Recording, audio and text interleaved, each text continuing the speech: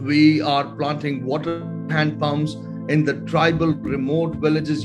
Pakistan has a great need of clean, drinkable water. Children are dying, literally dying. Women are slaughtered, kidnapped, raped, and horrible things happen with them.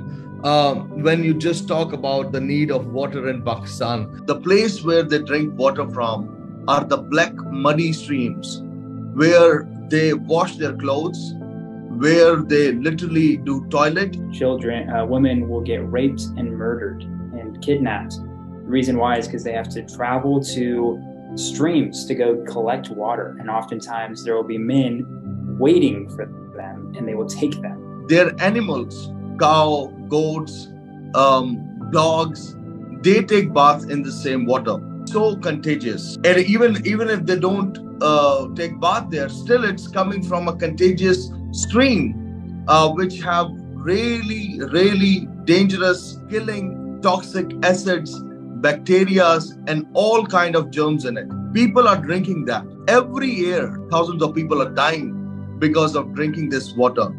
And there is no other hope. I mean, if people think that, oh, they cannot do it from here, they can do it from anywhere else. No, they cannot do from anywhere else because they don't have any other way.